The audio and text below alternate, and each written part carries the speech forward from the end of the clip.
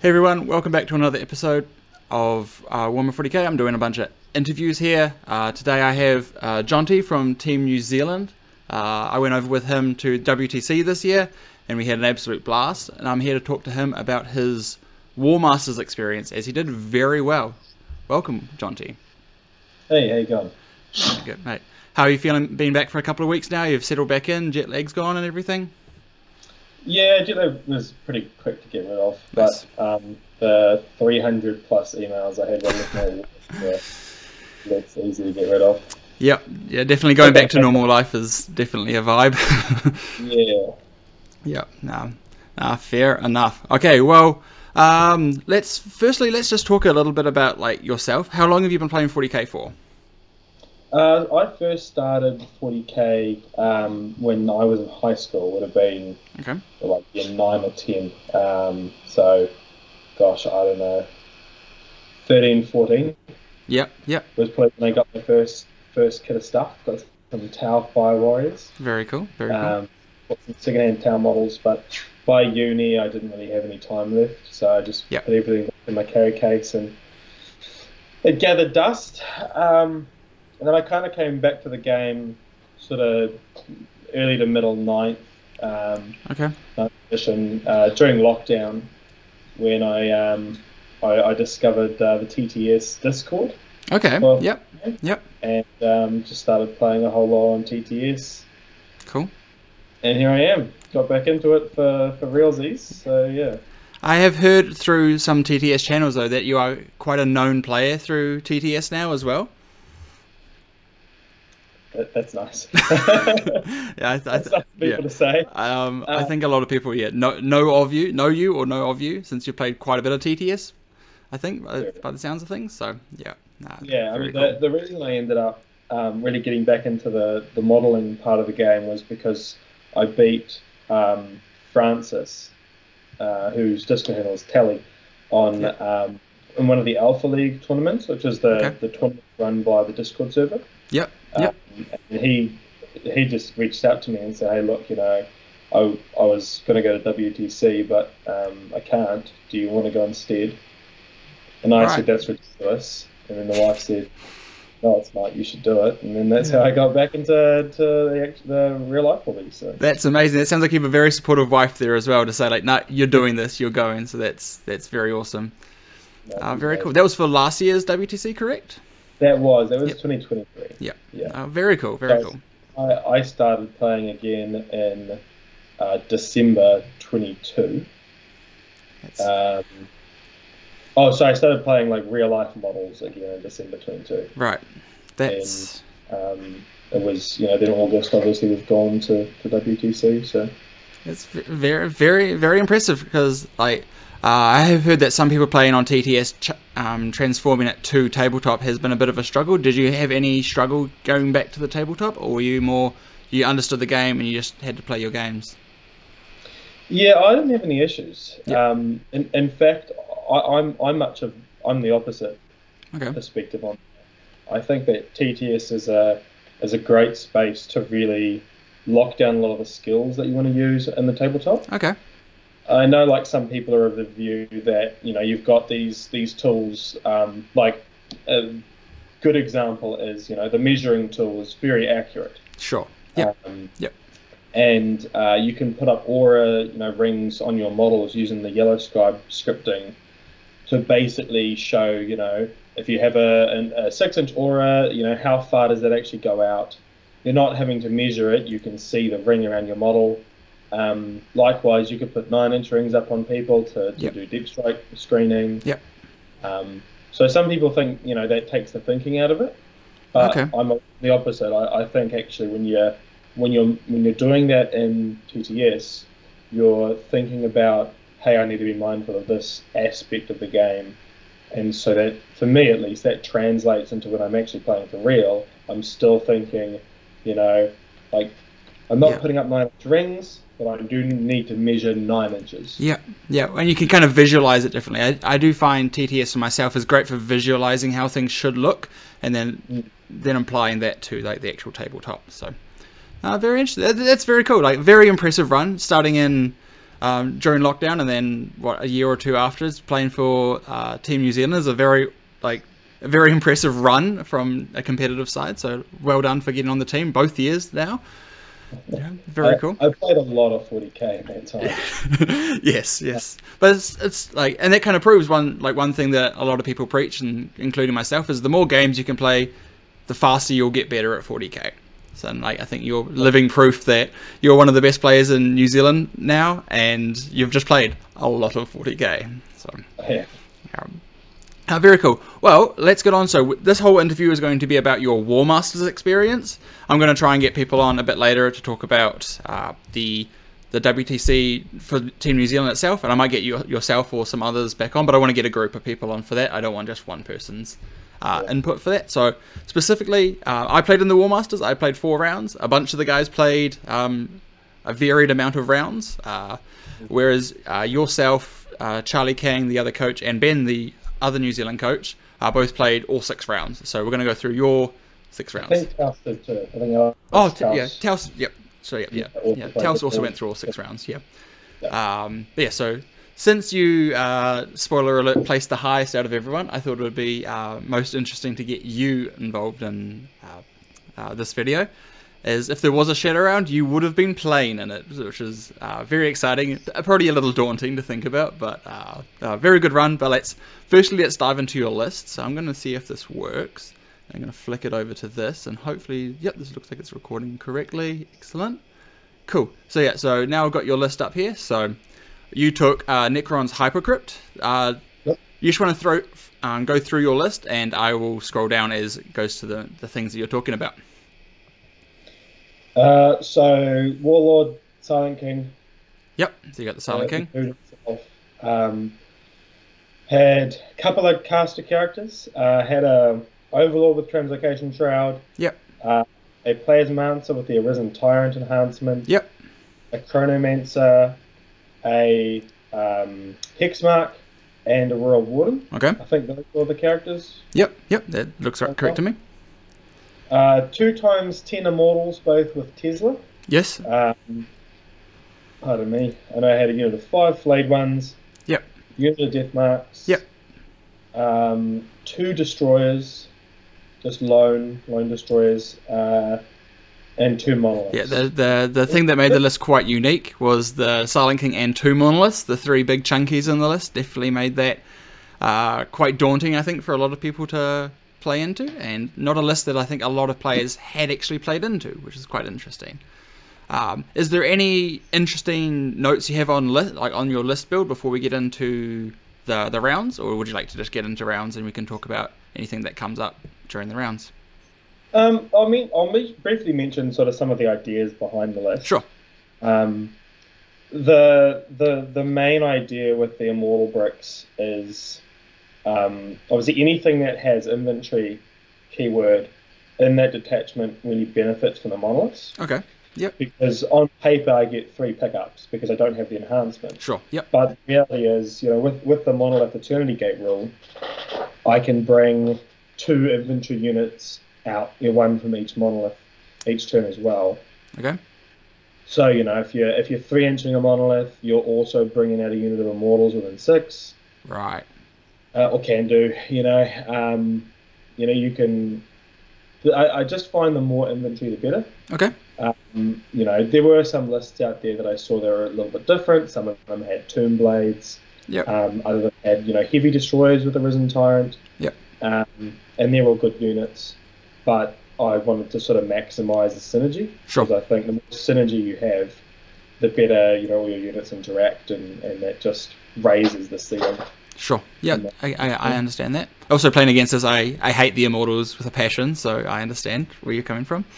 Yeah. They're very tricky to deal with. The output of them is surprising, and the fact that you can put a lot of OC on a point that you weren't expecting is quite powerful. Yeah, and I mean, especially with the combination between bringing them out and then using hyperphasic recall, which is the 2 CP stratagem, to pull them back to a monolith after they've been attacked. The ability to keep them alive, to use them each turn without the risk of losing them. That's a really big strength, and why I think I would not ever consider dropping 2 times 10 immortals. Sure. Yep. At least not for that style, that I was playing with. Yeah. Okay. Anything else? Like, I'm assuming the Silent King was there to mainly buff the two monoliths and give them more consistent shooting. Yeah. So, I think the math is something like a 33% damage increase. Wow. With a very well runs to hit and wound. Yeah. But it gives the monoliths a lot of reliability. Okay. Because, hitting on 3s, you've got the death rays, and it's just how many 6s do I roll? Like if you roll a couple of 6s, cool, whatever you're shooting dies. Yeah. Yeah. So it's a 420 point reliability increase. Right. That's not cheap, And I did try just triple monolith. Sure. But when you're working with one monolith can 3-inch and get into a really good position, you want that the monolith that gets into the good spot to not whiff. Yeah. Yep. So and obviously the Silent King brings his own damage. Sure. He brings a lot of really good melee. Yep. The aura doesn't super really benefit much else in the list. Okay. The Arisen Tyrant unit is always rerolling ones to hit and wound. Sure. Like at the very least. Yeah. The immortal block that has the Chronomancer is always yelling ones to wound, so you only get ones to hit. Yeah. It's kind of funny on the hex mark.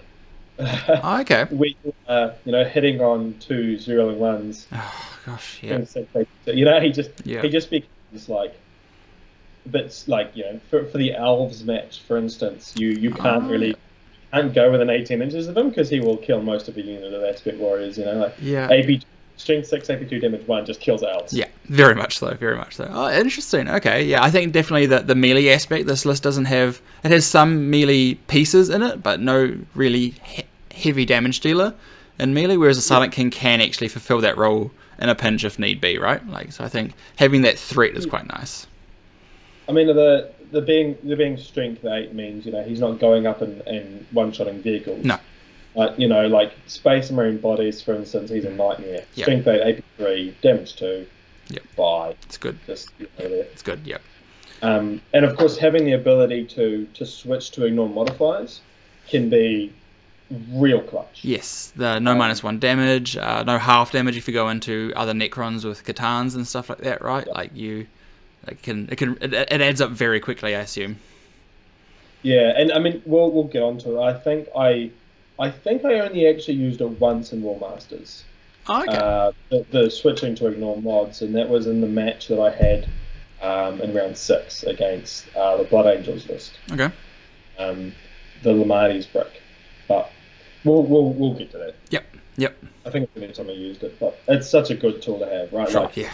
A lot of people are like rely on modifiers. Well, that's nice. Yeah. Well, the new Dark Angels build, which has been said as one of the strongest Space Marine builds, is just overloading with damage, -1 damage, right? So just being able to blanket ignore that, really good, especially with your damage 3 and damage 6 probably doesn't really matter overly, but like even just getting the damage 2 through, so every 2 actually kills a guy instead of having to get 4 through, it's a huge difference, right? Like, yeah, I mean the Silent King himself, obviously with his AP3 too, that is good against Terminators, even if they contend. Yeah. And it goes from ignoring the -1 damage on the Deathwing Knights is significant, because then you only need 2 hits to 2 fail saves. Yeah. You kill a Terminator, he gets 12 attacks. Yeah. So you're picking up most of a unit most likely, which is nice. Yeah. And it really benefits the Death Rays and the Particle Whips as well.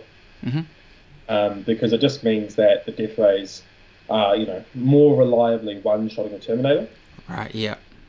With the D6+1, you need to roll a 3. If you're not ignoring mods, you need a 4+. Yeah.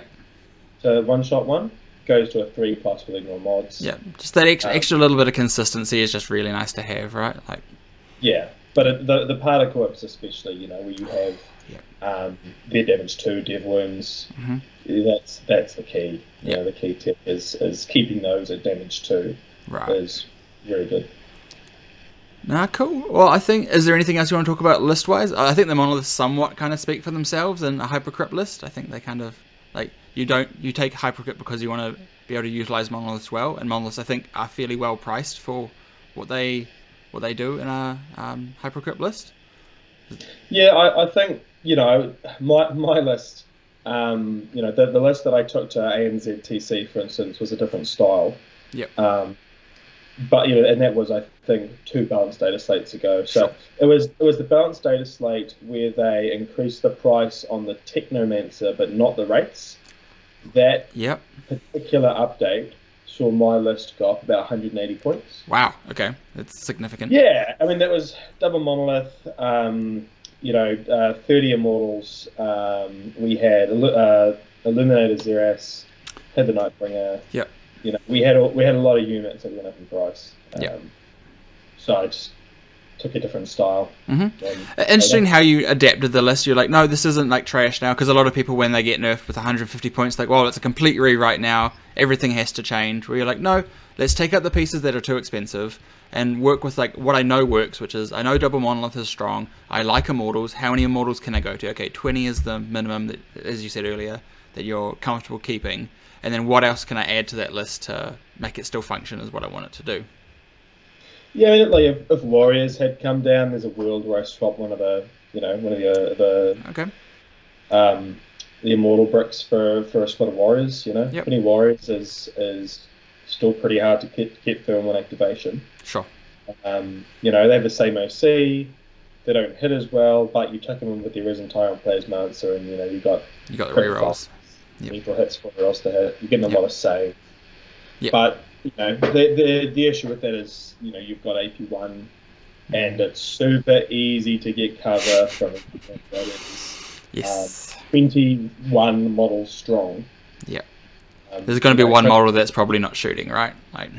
Yeah, or you know, like even just trying to like get every part of the enemy unit visible, like unless they're sitting out way in the open, it's tricky to do. Sure. So then you kind of want, you know, other than the Xerath, to buff them up to AP2, and now you're essentially just looking at the same star list that I had previously. Sure. Yeah. I had Illuminator Xerath, but I also had Acanthrites to buff that AP up again. Yep. And suddenly you're hitting AP3 Tesla. That's horrifying. But it was less of that. Yes. There was no big setup to combo buffs. It's now more, you know, each of the tools kind of plays on its own a little bit more, and Xerath just ties everything together.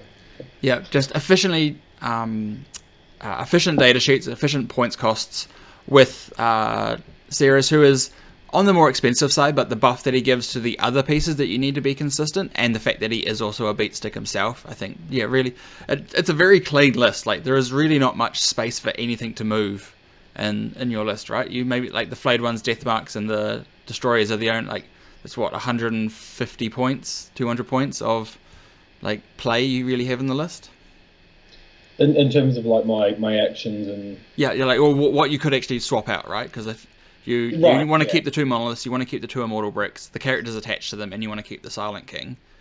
Realistically, all that gives you left is those 4 units to move around, like to swap out if you want. You know, if you wanted an extra Flayed Ones instead of Death Marks or something. That's kind of the flavor choice, right? Yeah, and look, I did tweak my list fairly close to the submission. Yep. In that I was running a single destroyer. Okay. 2 units of Death Marks. Okay. And I didn't have the Hex Mark or the Royal Warden. Okay. So there were 2 units of something like this. 2 units of Death Marks. Sure. Yep. And I had the enhancement for an extra pickup for 4 pickups. Okay. But I had a conversation, like basically David came and we had a game fairly close towards the end and talked a little bit about what in my list I felt I needed to keep, definitely, and what could change. And it was kind of like, this is the locked-in stuff, which is the stuff we talked about, and all my chaff, my objective scoring units, so the stuff that could go. And I was running a regular Overlord as well. Okay. Because I quite liked having the scythe. Okay. Which is, it's a different profile from the Overlord's blade, which the translocation shrug guy has to have. That's 4 attacks on 2s at 8, 3, 2 dev wounds. Okay, not bad. But the Void Scythe is 3 attacks on 3s at 12, 3, 3 dev wounds. Yeah, just having that damage 3 profile is quite nice, right? Yeah, it's more for vehicles and stuff, and a lot of the time I am charging those kind of units in to tie up enemies. And so having, just having that that Void Scythe in there was quite nice. Cool. Okay. As it turned out, it was the right move to swap it out. It never really hurt me. So excellent. Cool. Because David had some good ideas just to take things up a little. Well done, David, for being able to convince you to change something. This is David Gaylord from Team New Zealand and Team Ignite in the UK. So yeah, he knows a thing or two. I'll give him that. Cool. Well, if that's the end of that, let's go on to your Warmasters performance. So round 1, you played against Nick Keever with his Leagues of Votann. How do you feel before the talking about the round? How did you feel going into the round? How do you feel? How does Leagues feel as a matchup for you in your list?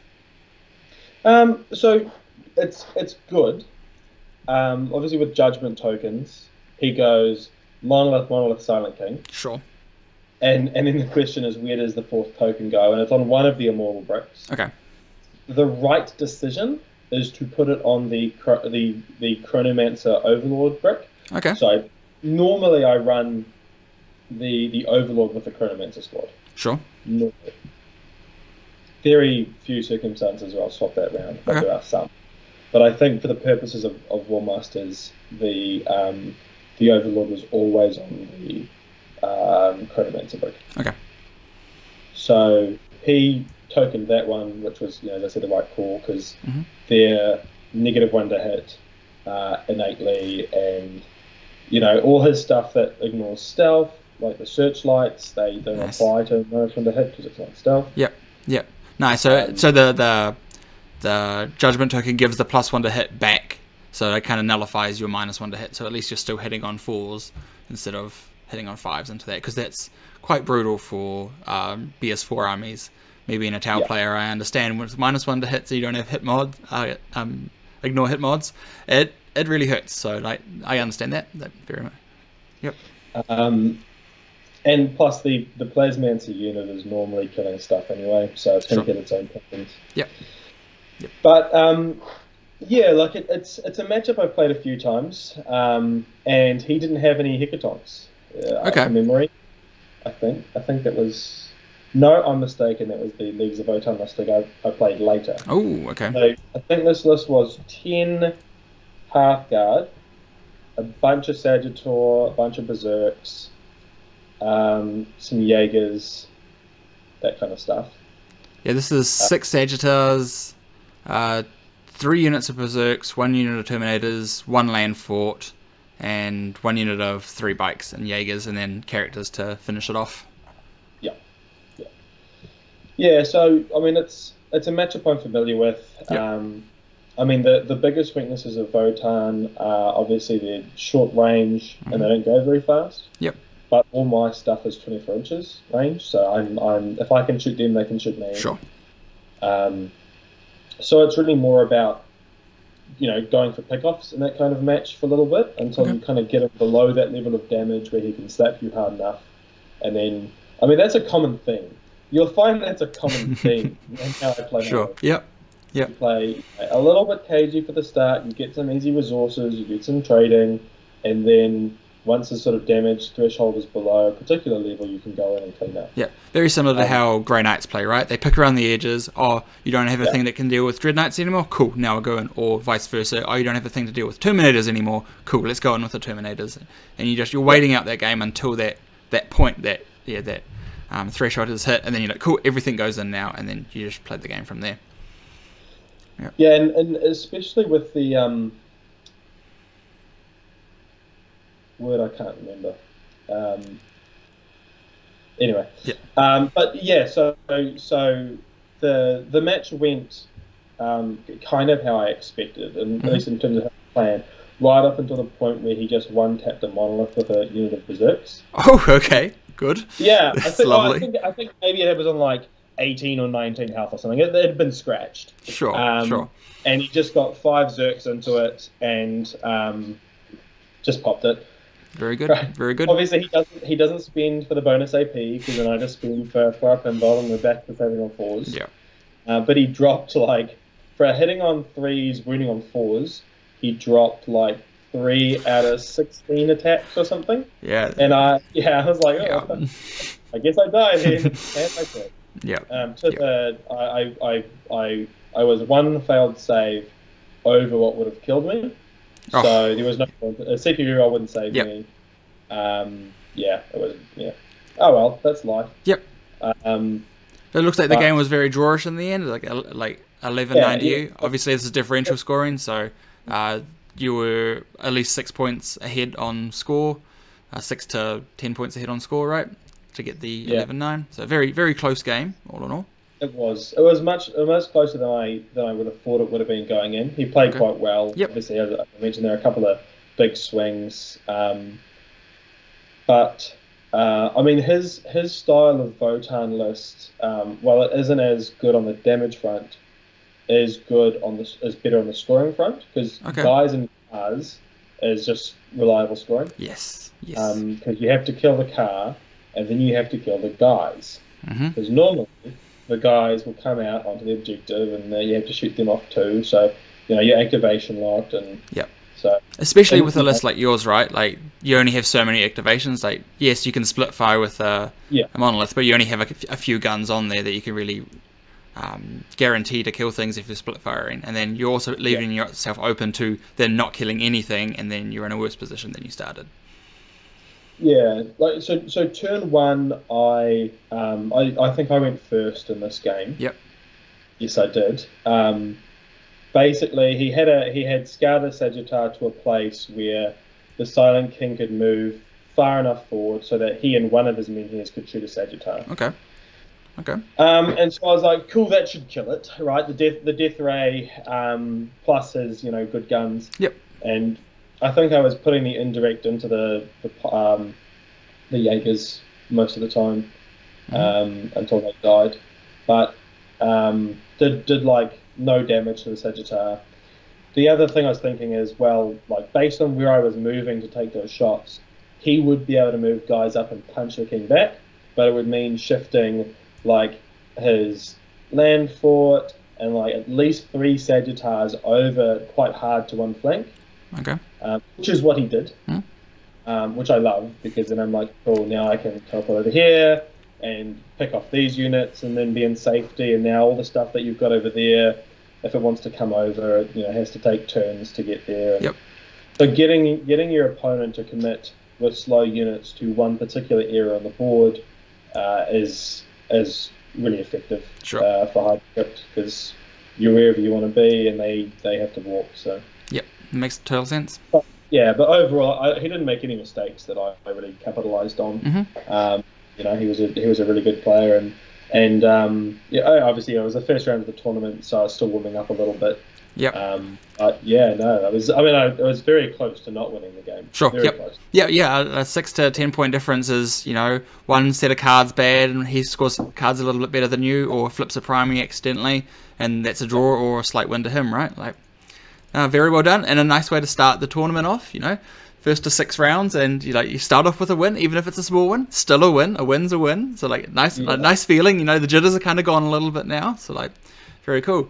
So on to your round 2 then. Well, this is just loading up for a second. We have my internet is choosing now. Are you into? I do not know how to pronounce his names, but you're into Imperial Knights. I don't know how to pronounce that name either. I'm going to give it a go. Guillaume. Yeah, Guillaume was with his Imperial Knights. I feel like just from my side of things, Imperial Knights is probably good matchup for you. You have a lot of high damage shots, like a lot of high damage shots that can come out. So you can pick up multiple small knights a turn quite easily. And as long as you are mindful of the melter range of the armigers, you're probably in a fairly safe position. Yep. Yeah. The issue with the armigers, though, is for me to shoot them, I have to be within 24. Yep. They move 12. Now they're within 12. Sure. So, you know, like, I can play cagey. I can try and use terrain to my advantage, but this particular game I felt confident going into. Okay. So he had 3 big knights. He had a Lancer, he had Canis, he had a Crusader with Mysterious Guardian. He had 2 Halverins and 1 Warglaive. So... Okay, yep. The Halverin anti-fly is annoying for the monoliths, sure. but also AP1. Doesn't ignore cover, so typically I'm saving on 2s. Yep. You can pump that up to like AP2, so I'm saving on 3s in cover, it's still fine. But essentially, I think I got first turn again on this one. I got first turn a lot, which is a pain because I obviously like to go second. Sure. Yes, because for people wondering why, if you go first, you can't pick up at the start of your opponent's turn because your opponent hasn't had a turn yet. Whereas if you go second, at the end of your opponent's turn, you can pick up 3 units, and then on your turn 1, drop them down where you want. Correct? Yeah. So basically, you're playing Hypercrypt from the start of the first battle round. Yes. Yeah. You get an extra turn of extra movement, which is just great, right? Yeah. But you can't play on it. And scoring is fantastic. Yes. Yes. And a lot of matchups, end-game scoring is significant. I think that's one thing people noticed from WTC this year was going second. There was often like a potential 5, like 1 differential point difference just from going second because you got that extra little bump in primary and even potentially secondary, just being able to instantly score secondaries.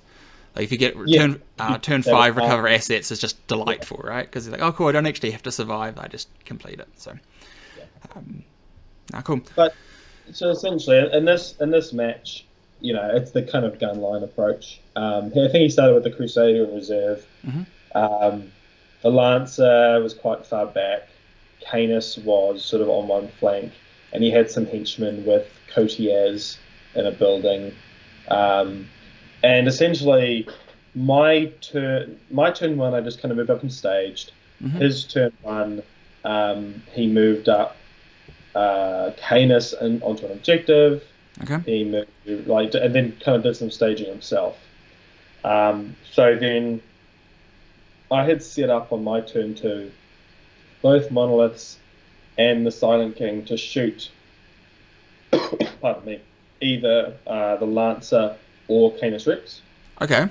And for me, in the position that I was in, the Lancer was the bigger threat because where Canis was, there was no realistic way he was moving and charging. Right. But the Lancer goes further, and there weren't terrain features that would have blocked him from a charge. So the plan that turn was kill the Lancer. I dropped the Plasmancer Immortal Brick. Actually, this was a match where I used the Translocation Overlord Shroud guy in... Oh, did I? I can't remember. Maybe he was one of the teams. I actually think he probably wasn't the Chronomancer squad, thinking about it now. But anyway, but I dropped both units of Immortals out, and I'm like, cool, they'll just shoot Canis. Okay. Because, the Lancer wasn't on an objective, it's a waste of time. So the Arisen Tyrant unit popped off and did 6 damage to Canis Rex or something. Nice. But, and for a Holoder Strength 5 damage 1 AP nil shot, that was pretty good. Yes, not very much so. And that was after the Feel No Pain. Nice. Yep. And then I shot the second Immortal unit at Canis as well, and then I did a couple more damage. So Canis was almost half health before I was firing the Monoliths and the Silent King. And so I was like, well... adapt, improvise, overcome. Sure. And ultimately, I don't know whether that was the right call. Obviously, everything worked out. Yes. But so I shot a monolith and the Silent King into Canis to kill him. Okay. And then I had a monolith left, which I put into the Lancer and just did 0 damage with it. That's the way it goes. Yeah, if you're involved, Yep. and then okay, never mind. Yep. But I think that was quite risky to do because I knew Canis wasn't a threat to me that turn. Yes. But getting the damage that I did on him, I mean, he's a threat in that he can move out and shoot me with his laser gun. Yeah, his gun can also just pop off, right? The crits on 5s, like. Okay. But a Lancer getting in and killing, because we're to set everything up how I wanted it. The Silent King was actually quite exposed. Okay. And so it was a bit risky doing that because of course if he kills my Warlord, he gets the 5 Inferno Pain. But I was like, this turn we're going to go for crippling damage, and I know what the math is. It should be good, and so we changed to Canis. Then his only real counterpunch was trying to shoot me up with a Crusader, and the Lancer came out, charged the Silent King. He put no shots into it to kill the Menhirs first, which I think was a mistake. Yep. Because it meant that the Lancer was charging into the Silent King with both the Menhirs. As it was, he gave me 5 saves, and I passed all of them. The dice be dice sometimes, right? Like. Right. Okay, cool, we're fine. And then, of course, the Silent King takes back. He's got lethal hits. He's got 8-3. Yeah. So I think I did probably about 8 damage to him on the slap. That's brutal. Yeah. So then I think by the end he got one of the monoliths with the melter from the Crusader, and then another magic up and finishing it. But by that point I was like, well, I'm happy to trade, a monolith to push the differential. Yes. I remember I used the Player's Mancer unit to just drop in and just glass his home objective. Yeah, okay. Killed the henchman and courtiers like nothing. Yep. And then I was just kind of like, oh, well, I guess I'll YOLO charge them into this Helverin that's 9 inches away, because they just come out straight with and 3 or something. They nail it. They get into this Helverin. I'm like, well, I'll just roll the Player's Mancer. I don't care about anything else. And I think I did no damage. I practically did no damage, but it was, you tie him up, he can't fall back, and then taking a -1 to hit if he's shooting something. Yeah, excellent. And then I will just teleport to an Eternity Gate next turn anyway, so... Very good. Very nice. So it felt like you were in control of that game from the get-go, with a little bit of luck from, obviously, the Lancer bouncing, but with both Menhirs, you might lose both Menhirs, but you shouldn't lose the Silent King as well, so... That's right, yeah. I think... And as we had focus fired the Silent King, I kind of realised after I'd done it, because, like as I said, with the plan to kill Canis, I put the Silent King in a place where it was like, if the Lancer doesn't die, he's kind of in a bit of danger. Yep. And then I was like, oh, cool, let's shoot Canis. So, I mean, as I said, it could have gone badly, but I was lucky in that instance. Right, no. Very cool. Well done, and obviously you got... at least 55 points that game, differential, because you got the 20-0. So after a nice little close win, you got a very comfortable big win here. Well done to you on that one, and we'll push into your round 3. So last round of day 1. So feeling good, couple of wins in your pocket. And how was this? So this one was on stream, was it not? Yes, it was. So War Games Live. Yeah. Cool, awesome. So this is Florian. With his Chaos Space Marine list. Okay. So I saw this matchup, and I said to Finn, to win this match, all I have to do is show up. Oh, okay. Finn's our captain, by the way. They're team captain for Team New Zealand. So, and you'll of course you'll see it ended up as a 10-10. Yes. Yes. So essentially, we both clocked out 2-3. Okay. And it was my drop. Sure. So, and as I said, I play a little bit cage or pick off normally. Obviously, I didn't in that IK game. I was like, okay, we're going to try and kill you now. Mm-hmm. But this particular CSM list was like 2 occult. It was Pac-Bound Zealots. Yes. So it had the mark. I remember it had I think 3 units of bikes, Noogle bikes. Yep, 3 units of bikes. Yep, 2 units of Accursed Cultists, 3 units of normal Cultists, a few characters, 2 Vindicators, a Rhino, some Nurglings. That looks about it. And obviously the Dark Communes to go with the Accursed Cultist blobs. you say warp talents? Oh, sorry, 1 second. Yes, one unit of 10 warp talents. Yep, I skipped that. 10-man Slaanesh warp talents. Yes. So in this matchup, the two threats to me are the warp talons getting into immortals. Sure. Anything else like the accursed cultist brick, sure, if you get a swing with the whole unit into a unit of immortals, I'm not super happy. But normally it's fine. Yep. Like they have an AP problem, you know, and I'm still -1 to hit on the Chronomancer unit. But in return, I can do a lot of damage to those units. Okay. And the Vindicators threaten the monoliths. Yes. Yes. Strength 14. And as it was in that game, he did get one of the monoliths by the end, which was halfway through the game. Yes. But again, it served its purpose. So I think I went first again on this one, from memory. Okay. Unfortunate.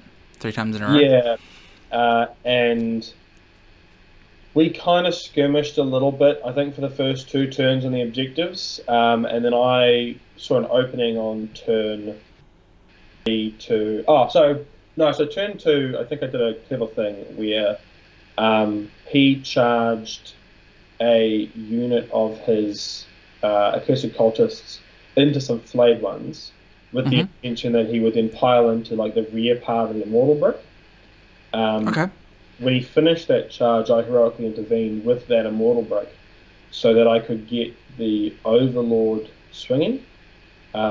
If I had thought more about model placement sort of earlier, I probably wouldn't have needed to do that, because if he had tagged him, the guy could have swung anyway. But I hadn't, so I used the heroic intervention to get him up so that I could epic challenge the leader, I don't know what the model's called, the head cultist and the leader of the Dark Commune, because they specifically still have the character keywords, so you can still precision them out. Yes, and they're also the one that gives the unit the 5-up pinball. Yes. When that goes, it's a lot easier to kill that unit. They just melt. And I like to do it with death marks. You know, if you shoot 5 death marks, normally they get them.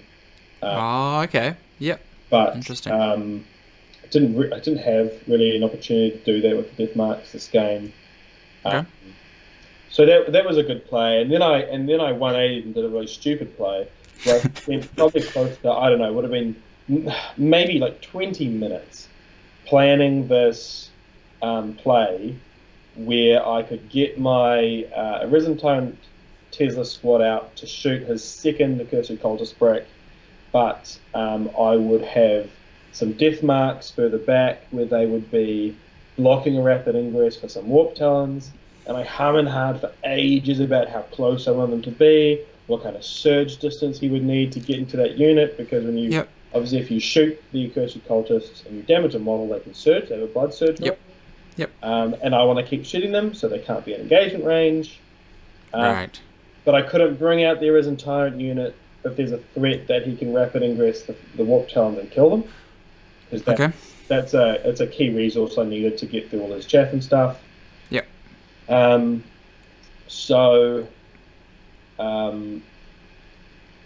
screening, spending heaps of time and effort screening for where I expected his Octons would go. I left this great big hole, even further forward in a better position. And I was like, whoop. Yep, sometimes you can do that to yourself though, right? You're trying to plan for every outcome, and you just can't actually plan for every outcome. You just have to choose, okay, this is I'm going to make my bed and lay with it here, and this is what you're going to have to do. And yeah, it can be very tough though, like especially like with Tau, rapid ingress is one of the things that can ruin me quite heavily. You're also a Tau player, so you understand this as well. And the amount of times, like, how many resources can I give up to make sure that I just don't get rapid ingressed on is always a question, pretty much from turn 1 onwards, what you're willing to do. The warp talons, they will typically kill a unit of immortals without much difficulty. As it transpired, we glassed the accursed cultist brick that I was aiming for. So by that point, like, both his accursed cultist brick were gone. I killed like 2 units of cultists. I killed like I think all the bikes. It was looking pretty good, and then um, yeah, he does his rapid ingress. We shoot this Silent King indirect into it. We do 3 damage. We kill one. I mean, that's good. Yeah, Like got sure. 12 shots on 4, zero-rolling 1s to hit and wound, wounding on 3, saving on 3. Okay. You know, like Yeah. 3 Sure. damage. We're like, yeah, that's good. Okay. Okay. And then he moved that unit up to charge into my Chronomancer Overlord brick, which had I think 7 immortals at the time. It had taken some damage from other stuff shooting it. Sure. And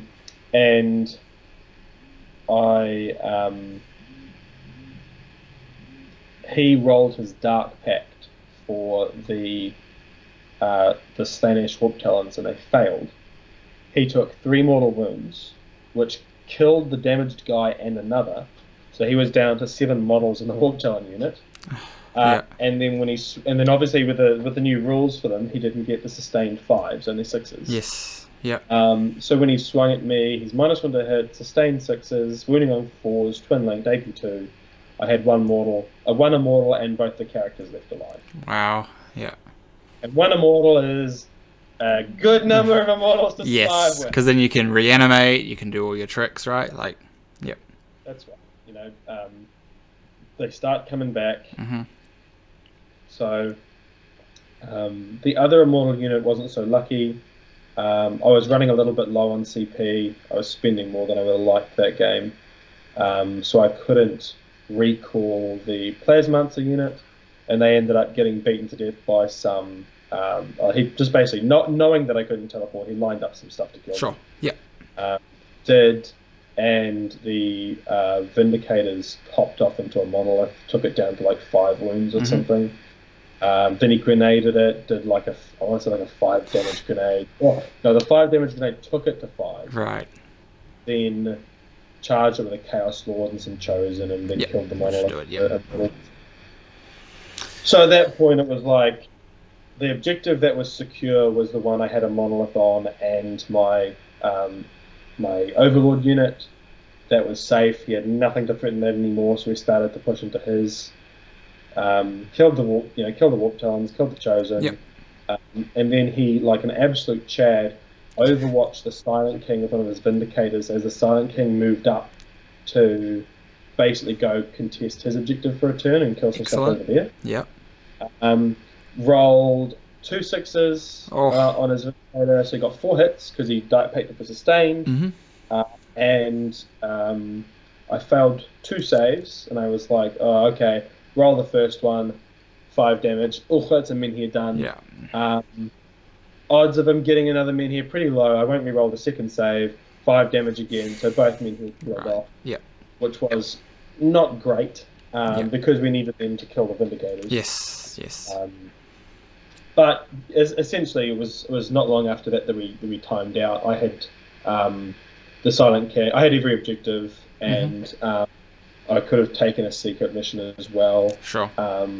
So basically, we were in a position where we were playing cleanup, or would have been playing cleanup, and getting a secret mission and nailing the secondaries from that point on, because he had just like a cultist. He would have had like a cultist brick left and like a Vindicator. Sure. Yep. And there would have been no way to stop me from scoring, you know, the 16 points turn 4. Yep. And the 20 points turn 3. Yeah. And taking a secret mission. No. You wouldn't have even needed a secret mission. I Yeah. could, Yeah. Yeah. But anyway, it was like if the game went to full time, it probably would have been more favoured towards you. But as the game had to finish at round 3, because that was the rules that WTC had for Warmasters. Ended up as a draw. Which is a pity, but it's still not a loss. Which is still, like it would have been it would have hurt a lot more, I think, if you both had timed out and you had lost the round. So I think that's I think it's fair. Like if you both used up your time, a draw is always a fair outcome, right? Like. Yeah, look, it was, and he felt really bad about us running out of time. Because he said, "Look, you were about to start running away in points. Yeah. Like it was absolutely your game." But look, it's on a chess clock, right? I have my time, he has his time. I think at one point, like it was, I think at one point it was on me for a little bit extra, but there wasn't an infinite thing. And it was funny because the stream guys had said to us, look, the last 2 games we've had on stream didn't finish. We really want you guys to finish your game. Oh gosh. Player, but looking at the matchup, I was like, I should be able to finish sometime. Right. Oh well, is what it is, right? Like, I just spent sometimes I spend far too much time just looking at a problem. Before implementing a solution. Sure. And I'm a slow player, but getting faster on the clock is something I've been trying to work on. Sure. Yeah. At least since day one. So. There's always something to improve on, right? For everyone in this game, even the top players in the world, there's always things that they can improve on, right? Like, let's say, critical thinking, like time, all sorts of different things. Just understanding other data sheets. There's always something you can be improving on. So, I don't think it's anything negative on anyone. Like, especially at the world stage when you're playing those games, there's a bit more stress, especially you're on stream as well, so there's that extra level of stress. You're mic'd up, you've got lights all around you, there's people constantly coming over to watch you, and you have to make sure everything that you say is correct and all this stuff. So you have all these extra stresses on a game like that as well. I mean, it was also like the computer system we were using to do our secondaries and stuff was better than last year. Still a little funky, we had to play with that for a little bit. And like one of the things that I do to save myself a lot of time is I'll rack up my dice. Yes. If you come and look at my table, you will see 100 dice of varying colors in rows of 2x5. So I have 10 dice that I can grab. 10 dice, 10 dice, 10 dice. So I'll set my dice up like that. I couldn't really do it on stream. Like I started to, but it was harder. For sure. So I didn't have the space. And the box we were rolling dice into is like kind of like in the middle of the table under a camera, so I had to like lean over. Yeah, it's very awkward. That dice box is in like a rough position. But I mean, look, at the end of the day, what killed my time was my indecision. Not. Fair enough. Cost me maybe a little bit of the time having to roll dice slightly differently, but it wasn't what made the difference. So. Fair. But still, at least undefeated day one is a good feeling. Obviously, a draw doesn't take you out of contention for podiuming or anything like that. If you get a loss, you're basically out. But a draw, you're definitely still in it. You just have to push a bit harder in your next games, right? So we had a good rest that night, and we have round 4 the next day. So round 4 was into Antonio Mejias in his Dark Angel. So I know Antonio from Discord. Oh, interesting. Okay, cool. So I've played him a few times in Alpha League. He goes by Tony X. Okay. So I've played him before. Very cool. And before we started, he's like, "Can I take a recording?" And he selfie cameras himself in the background, saying, "I'm here playing Demi-Socialist Jonty X." Awesome. Very cool. It's like, it's kind of embarrassing. Very cool. It's cool being able to play these people that you don't usually ever get to play against in real life, right? Like this person that you've played against multiple times from Switzerland, I think. Yeah, Switzerland. And now you're actually getting to play him physically. That's like a pretty awesome thing to be able to do. And I understand her wanting to celebrate that fact. Like that's an amazing thing about this hobby, especially playing it at this level. That you get to like meet these people and it's very cool. So his list was 2 units of Deathwing Knights, one with maces, one with swords. Okay. He had 2 lances. He had the Apothecary Biologist Eradicator squad in I think it's the Impulsor. Repulsor. Yeah, the one with the gun on top, right? It's the one you can get back into when you get charged. Repulsor. Yeah, cool. And then he had Azrael and some Inner Circle companions. Yep, very nice. And then some other trading pieces, I think. Yeah. He had an Inner Circle unit with the six Terminator-esque models. Well, very very stereotypical for the Dark Angels kind of list. It has the the Eradicator brick, which is probably very scary for you because that just picks up a monolith that instantly. Is scary. Yeah. Also, the Lancers, not as scary since low volume of fire. You can pop that 4-up invul, and you can, well, probably don't even need to because AP3. Yep. Yeah. So all you need to do is roll a 4-up, and you're probably all right. So. Yeah. Right. Yep. No, very nice. All you gotta do is roll 4-ups. So okay. 40k is easy when you're rolling 4-ups, right? Okay, so how did this game go? I was worried about the match because on paper he's got some really good anti-tank. Yep. Just fantastic anti-tank, and also the like he's got a unit of assault intercessors with a Judiciaire. They can do a real number on immortals. Yep. So can the Terminators. You know, like if you get that unit into a squad of immortals, it's Gladius, so you're like Lance and +1 AP, so now you're wounding immortals on 2s, saving on 6s. Rough. You just won't stop them. Yeah. So on paper, it's a really rough match for me. Sure.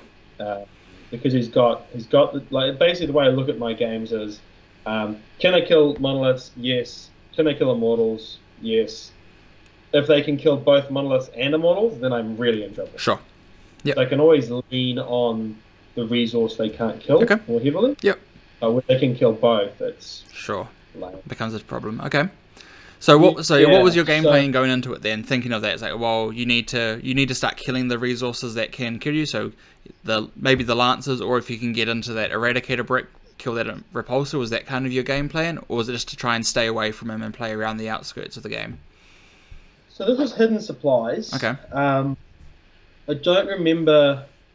I want to say it might have just been taken. Actually, I have my card with all the.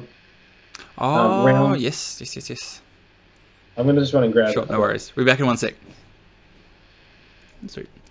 So we're back, and now we have some extra information. We have the lanyards that we got given this year for Warmasters, which actually had all the rounds and what missions, what deployment types you had for each one. It was really quite excellent. Very, very well done.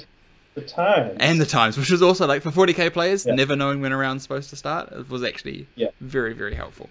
So what was the mission this round? The number of TOs that have taken their lives because of people saying, when's the round start? When's the next round? Check the player's pack. There's definitely aged but them. I'm that guy. Right? When's the next round start? That's me. So. Yeah. So we had take and hold, hidden supplies, search and destroy. Okay. So extra objectives, so you can kind of guarantee some decent primary this mission. Yep. If you can hold the center, it's twice as valuable. Yes. Because you can functionally have, a unit holding 2 in the center. Yep. And it's super good. Yep. So in this match, what was I going to say? Yeah, so the map was also pretty rough for me because search and destroy tends to have reasonably narrow alleyways between what is normally like a reasonably large piece in the center and sort of almost quarters on the outside. So the vast majority of the decision destroy maps, you can't move monoliths through the board very well. Okay. Which sucks. Sure. But it's like, so going into this matchup, I was worried, and I have played Tony before, and I know he's not like the world's best player, but he is a good player who knows his army well. Yep. Absolutely, well enough to beat me in this match. Yep.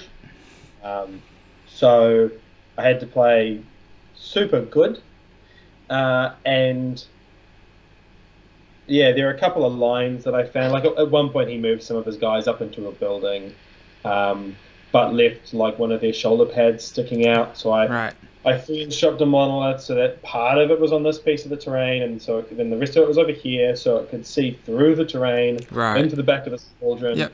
Those are the kind of lines that I'm looking for. Wow. To try and win the game.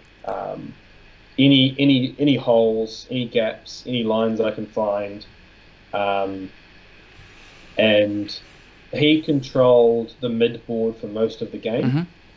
And I had been, I don't think I had lost many resources. I was just trying to kill some stuff, trading well, And then I want to say it was probably like turn 3 or something. We had killed some of the tanks, and he still had the aggressive brick. He had rapid ingressed a unit of Deathwing into the center on the 2 objectives in the center. Okay. To score himself an extra 10 points of primary, which was good. Mm-hmm. I was trying to get up there to block that play, but it was I think it was either a hex mark or a Royal Warden advance fell short. Sure. And I couldn't screen the center out of a deep strike or a rapid. Yep. So he got that, unfortunately, which is a play that I often quite like to do, is rapid ingress the hex mark on an objective and score it on my turn. Sure. Yeah. But so it was reasonably drawish, and I started to push to a win. Okay. And the sort of the way I was looking was I would take the center off him. I put this monolith out. We wiped one of the bricks of the Terminators, or we brought the other one out. I can't quite remember. Again, was this one of the missions where obviously we were talking about it earlier? The ignore modifiers is becoming very valuable because the Terminators. Yeah. Yep. I know that I used it at one point to on one turn where I attacked the Terminators. Okay. And then stopped back again. But I didn't get to use it for all of the game because he did a really good play where basically I was going to move the Silent King up. I was going to charge the Eradicators. They were too far away from the Impulsor to get back in. Big, yep. And I moved them up, trying to bait out his reactive move. Okay. And what I forgot was that Eradicators get fully rolls to hit, wound, and damage against vehicles just always. Yes. And he overwatched, and he got something like 6 or 7 wounds out of it. Sure. Yeah. It's a bit nuts. Yeah. And just one tap for the Silent King. Excellent. Threw both of them in his. Wow. Okay. Yeah. Big. So by that point, like he had killed a monolith with the Eradicators, and I'm like, cool. Now that piece is in play. That's the last thing I need to kill to kind of just secure the board. Yep. And then the Silent King, which needed to come up and do his job, didn't do his job. He died. So I was like, huh. So by that point, basically, we played that out a little bit further, and then it was going to be a tie. Okay. Or at least he had done the math and thought it was going to be a tie. Yeah. So we ended up. He drew like some secondaries in his last turn. I was like, okay, I can get this many points for this one, this many points for this one. Yeah, it's probably going to be a tie. So he decided to redraw one of the cards to see if he could push it to a win. Okay. On reflection, there was no card that he could have drawn that would have made it a win. Right. And what actually happened was he went from having behind, which he could very likely have got for 5 points, to drawing an overwhelming force, which he's like, cool, well, I'll get 5 points on that too, so it'll be a tie. And I said, well, I don't actually think you will get overwhelming force for 5 points. I think you can get it for 3. Okay. So we rolled it out, and the last thing he had to kill on an objective was an Overlord, which survived on 1 wound. Oh, wow. So it was the closest of close games in the end, right? And that getting the extra 2 points for that secondary would have made it a tie. And so it kind of got a little unpleasant there because he kind of wanted to go back to his original objective, saying if he had done the math, he would have known. And the judges ended up getting involved and making a call that you can't. Yeah, he's already gained the information of knowing what he'd drawn, right? So like you can't then go back on it. So yeah. So because I only won that game because of the mistake that he made. Sure. Yep. Which was fortunate, but I mean, going into the match, I wasn't super confident with it. Like he has all the pieces that scare me. Yep. It's a bad match. So coming out of that with a win, I was like, sweet. Awesome. Yeah. Great way to start day 2. That might well have been, the end of my Warmasters. Yes. Free, but wasn't. Yes. Yeah. No, yeah, well done putting what should have been probably like a 15-5-ish, because it's just everything bad for you, into a win. Awesome effort. You know, very, very, very cool. Yeah. I don't know if I would like the thing about that match is he can't push super hard. Okay, especially on this mission specifically, right? Because take and hold, like you're Yeah. getting your primary basically no matter what, right? Like. Yeah, and I mean, so he was Gladius, so there's a lot of flexibility in Gladius with advance and shoot, fall back and shoot. Yep. So, but he still has relatively slow moving units. And if he tried to push, I can pick off better. Yep. And then I can push a differential. So he didn't go to play aggressively. Yep. Played for his triangle, which was the right play to do. And it almost paid off. Yep. But of course, for that little mistake at the end. Sure. But yeah. Well done on that one, and another win. So again, still on the pathway to get into Shadow Round. So must be feeling pretty proud of yourself right now. Like 3 wins and a draw is a pretty impressive score. It was a bittersweet. Like it got a bit salty at the end of the game. It was unfortunate. Yeah, at games at that level, I think that's just a given. You know, people they put a lot on the line at these kind of events, right? Like same as like a Las Vegas Open or something like that, or one of the GW, like the World Championships of Warhammer. They put a little bit more expectation on themselves, so when they make a mistake, it can be like a feels bad, even though both players did play as well as they could. It's just you know, it's just a tough. It feels bad, but it's also like, well, yeah, it is what it is. And I saw him again later in the event, and we had a catch up. It was really brief. Just like a hey, how's your round? Yeah, good. You know, and it was good. Cool. So excellent. There was no hard feelings about it. I think if I was in the same position that he was in, and I would feel pretty rubbish myself. So. Sure. Yeah. More frustrated at himself though than at you, right? Like it's kind of just like. Oh yeah, I think so. Yeah. Because we're always our harshest critics to ourselves, so I think that's what it is. So next round, you are into Jeremy Atkinson of. I think he's the co-captain for Team Canada and of StatCheck fame as well. So he's one of the co-hosts for the StatCheck podcast. And he is playing Thousand Suns. Yes. So the thing about me playing into Thousand Suns is it's not a good match on paper. Sure. Because they have the ability, like, Doombolt and Flamers kill immortals super good. Yes. And you can't stat check, T-Suns because they kill everything. Yeah, they can be like, cool, you give me 10 things to kill, cool, here's 10 dead units. Yep. They've been termed quite often as like the damage output army, right? So like because they can just whatever they need to kill, they can kill. With the exception of Magnus, super fragile. Yes. Just marine bodies, right? Like super easy to kill. So this round, I remember it was Purge and Smoke and Mirror's tipping point. Okay. So really the only main thing was Purge. So I went into this game again thinking this would be the end of my run. Sure. Yeah. Because I have played T-Suns a lot of times with my Hypercrypt list. I've played them at OTT, which is an event here in Hamilton over the top. I played them earlier this year or end of last year. I've played T-Suns a number of times since the start of the edition, so I know them really well. Yeah. Which is it's a really big benefit. For sure. It's a very technical army, so understanding the moves that they can make means you can plan your moves around what they can do to counter you, right? Just having that understanding. In 40k in general, it's one of the biggest things that I try and preach is you have to understand your army first. That's the most important thing. But then the next thing is actually understanding how your opponents will want to play the game.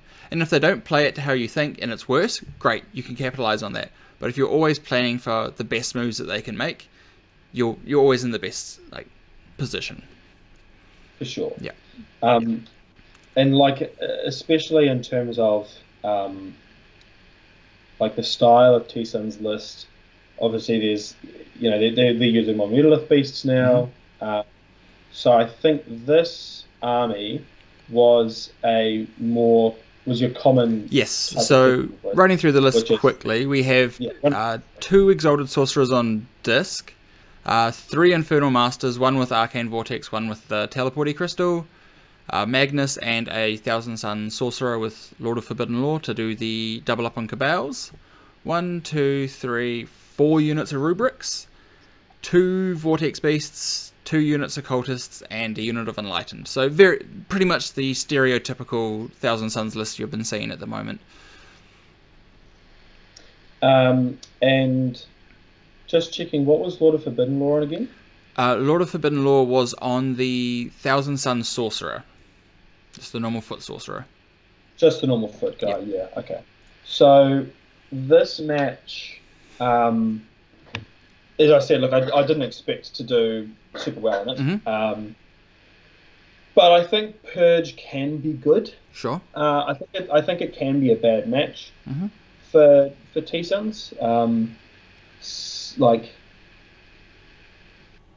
there are plenty of worse things, but into my list in particular, where, you know, you have to, if you want to get a monolith, you have to commit a lot of units to do it. You'll do it. So essentially how it played out was some light skirmishing at the start, which is how most of the games I play start out. He put a Vortex Beast up into the center, and but he'd put it in such a place where I could see it from basically my back line and be within 24 inches of my back line. Oh, okay. Yes, which I think was a mistake, because what it meant was that I can get one of his resources from complete safety. Yes, because also one of the issues with Thousand Suns is their range isn't the greatest, right? So like they need to get close to you. So if you can stay away from them, and you have the speed to get back to them whenever you need to, you can really like stop that damage from coming at you. Yeah. So when I play that match, you know, I really have to play the pick-off game. And so in this particular match, so I got that Mutolith Beast. He had sent a Exalted on disc up sort of through one of the walls on the side of the board to an area where I was in, so that he could use it to try and I'm not sure whether he had no prisoners or whether he had whether I was doing an action. I can't quite recall.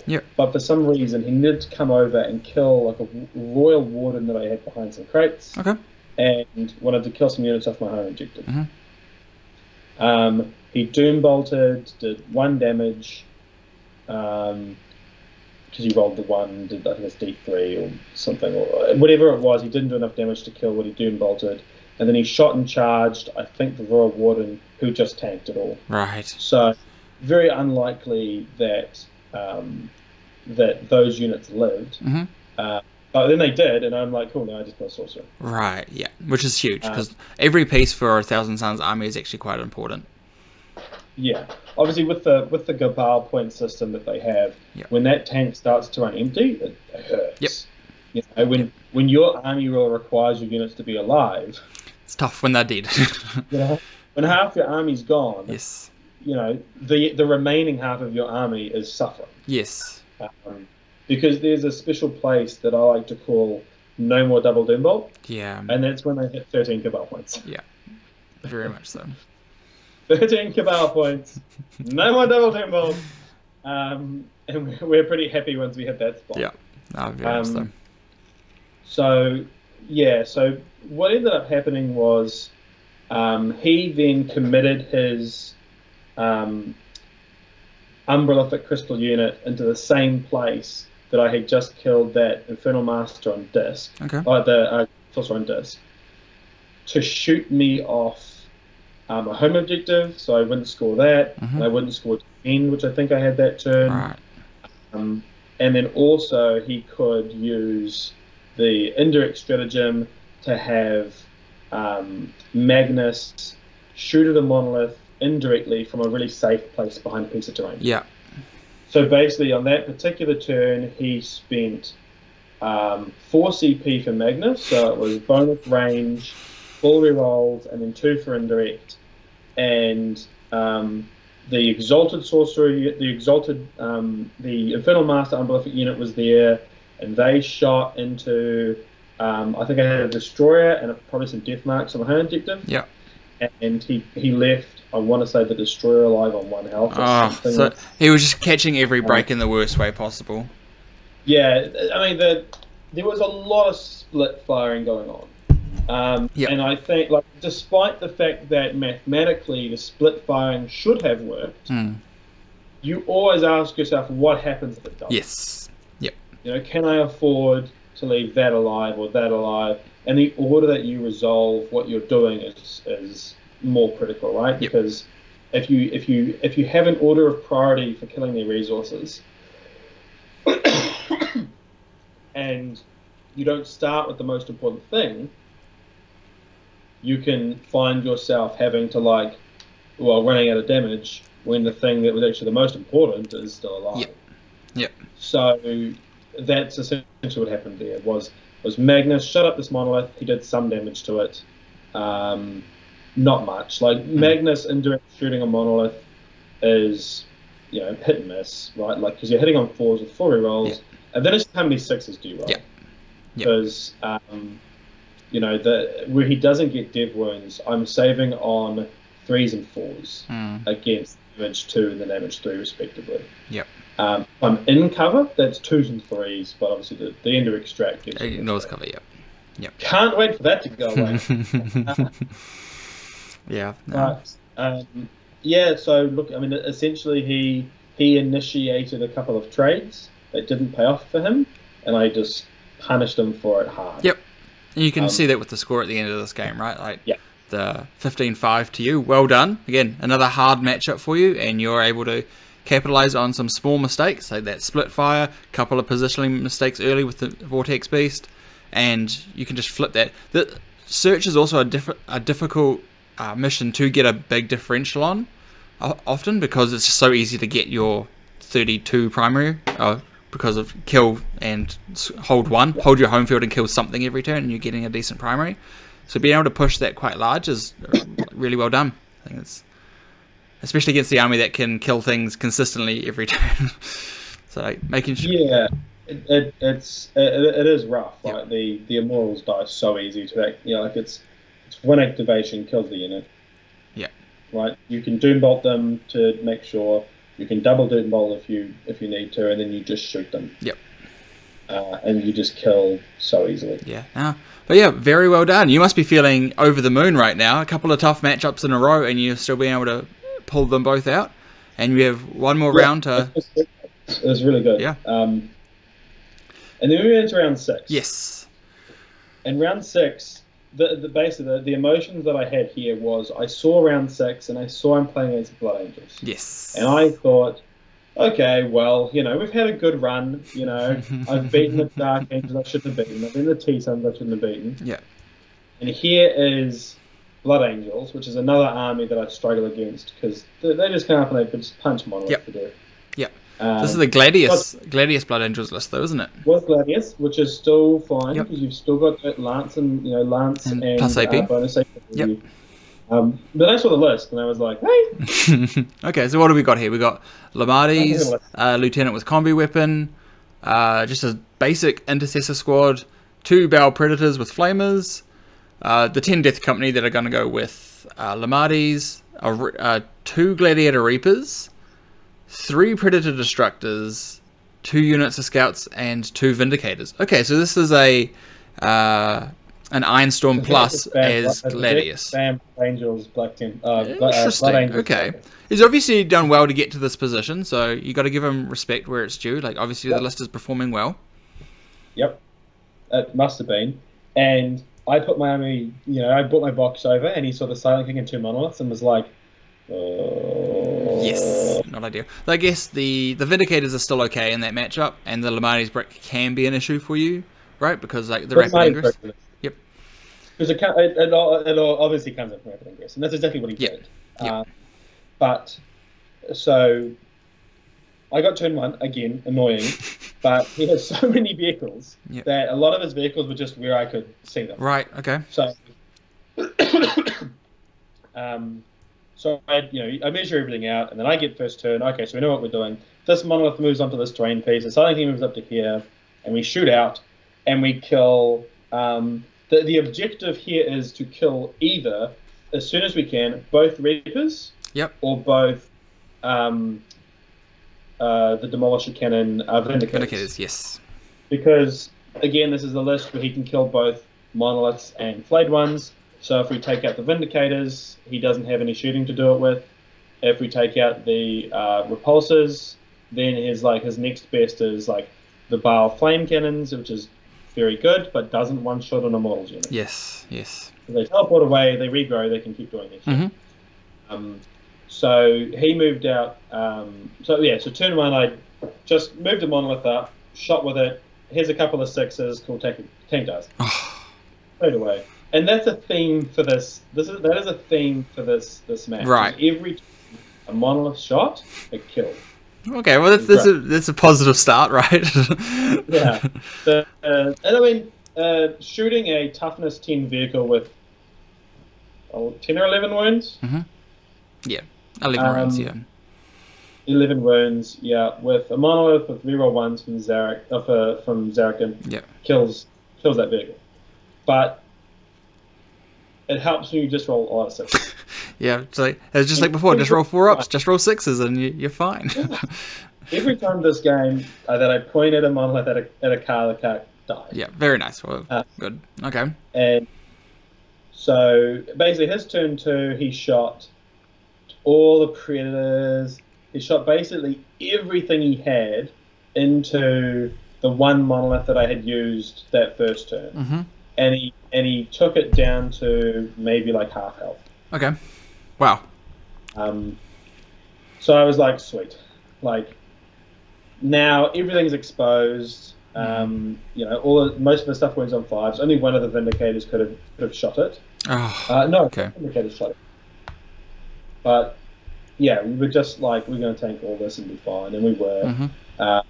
And so then that turn we moved up. We shot both Vindicators. They both died.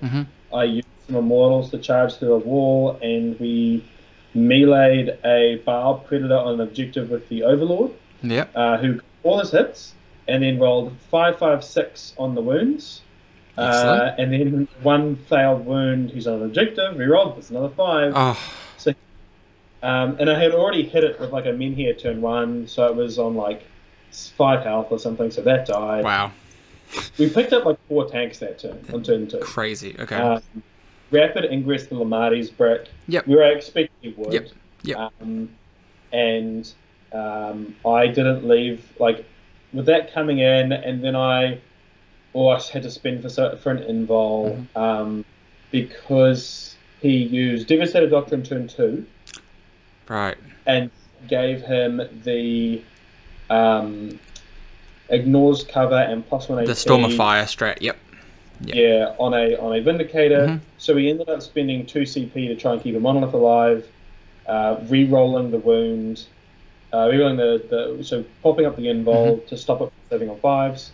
Yep. And then re-rolled a save there as well. And so I kind of spent on my CP to keep the monolith alive. Didn't have enough CP to recall the Immortals, so he killed them. Yep.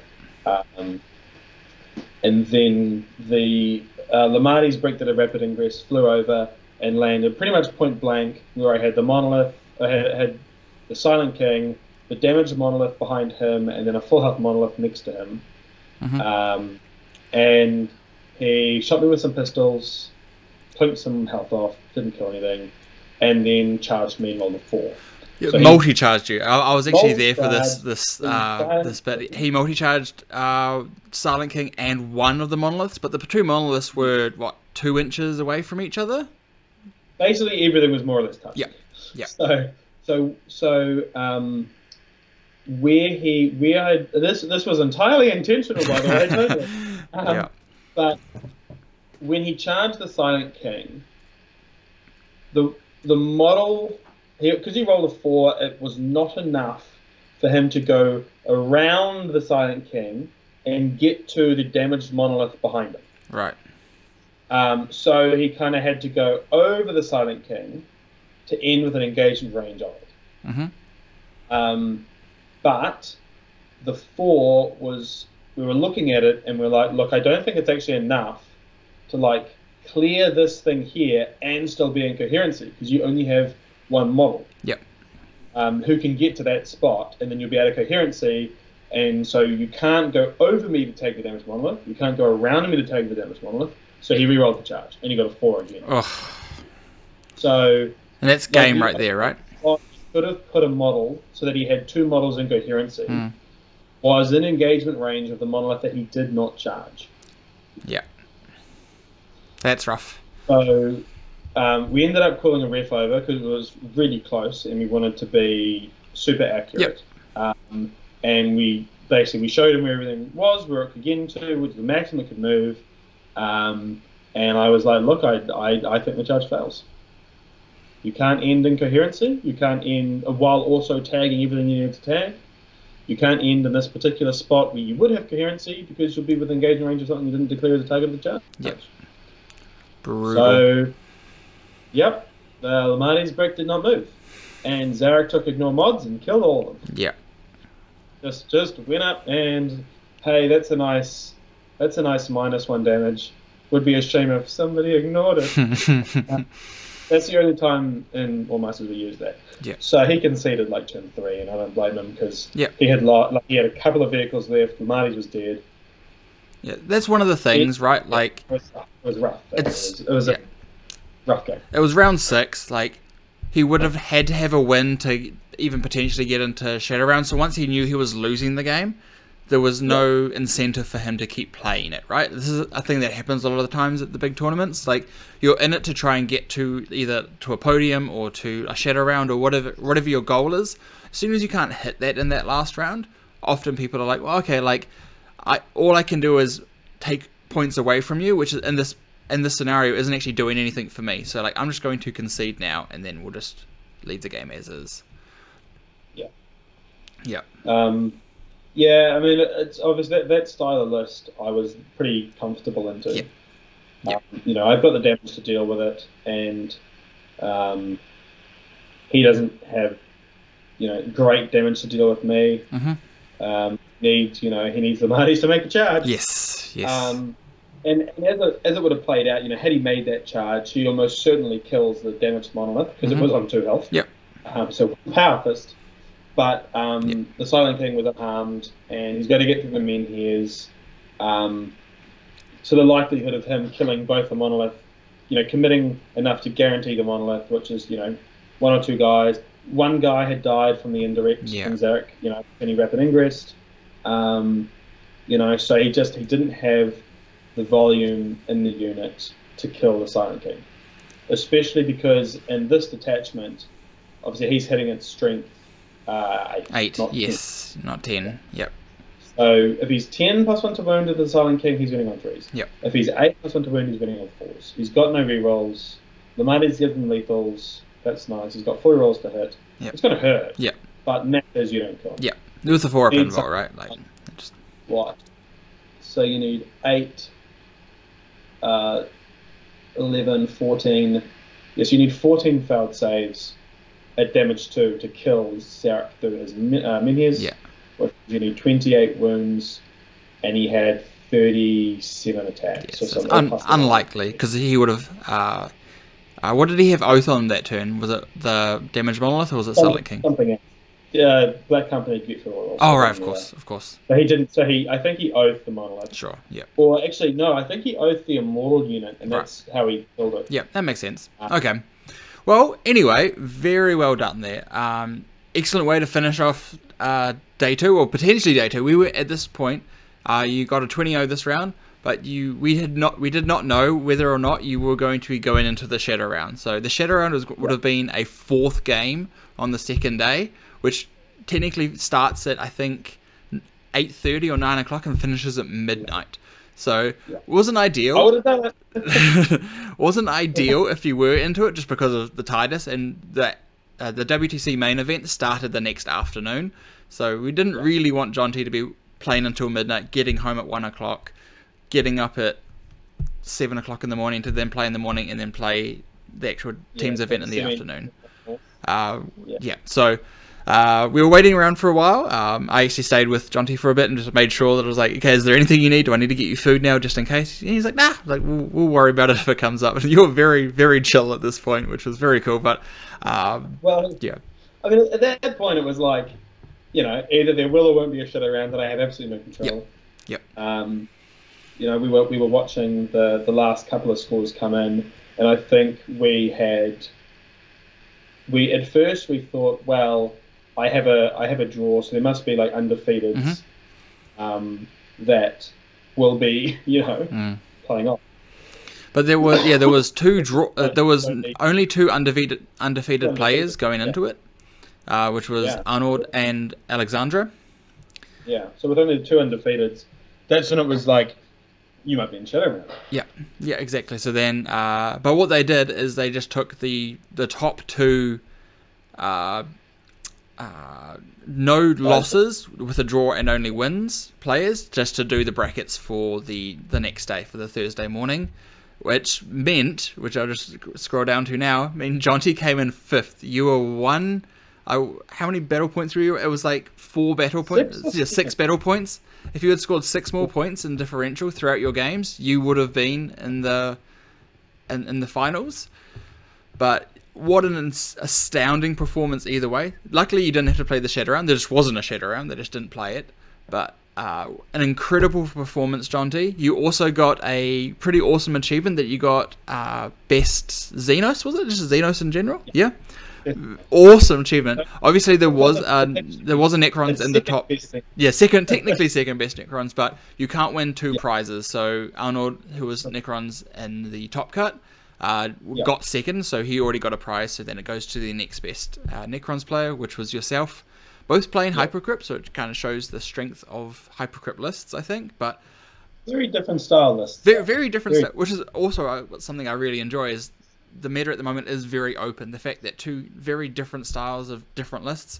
Also, the person that won it, Olivier, had Black Templars Crusaders, right? Like a list that I think the only draw that he had was against Alex, our Team New Zealand player, round 1.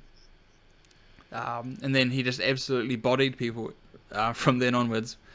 Which again, very unique list. It was the only list like it at the event, right? So really awesome to see these different brews that are coming out from different places and the different metas that evolve around these different styles lists. But what would be your takeaway notes from Warmasters specifically? Like, what did you enjoy? Was there anything that you would like to improve upon next year? Any notes on your list?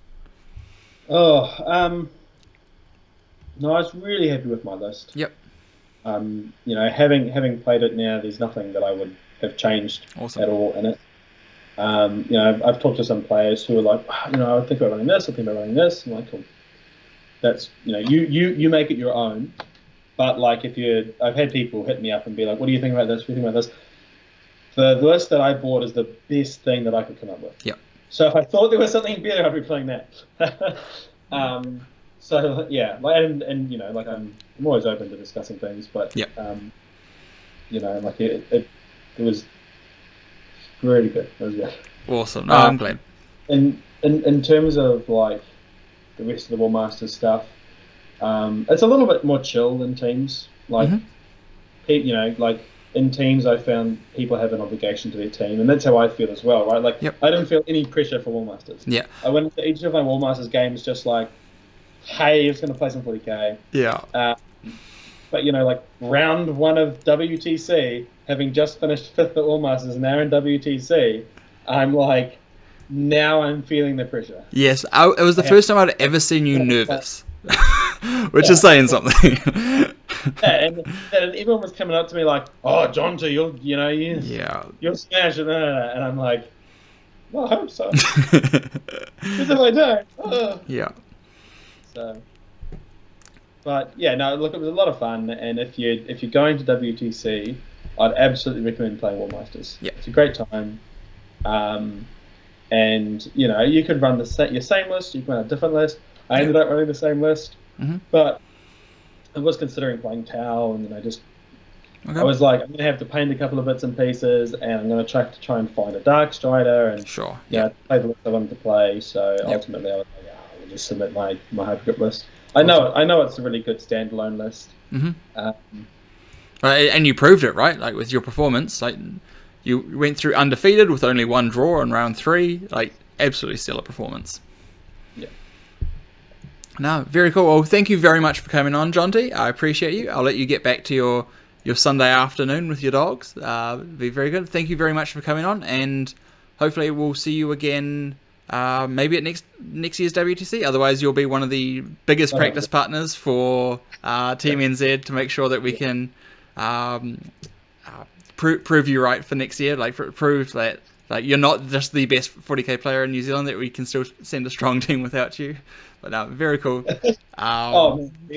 had a really strong team. We had a great team. I'm not trying to take anything away from anyone else, but I'm just trying to buff up my friend a little bit. Very cool. Thank you very much for coming on, and I'll catch you guys next time, eh? See ya.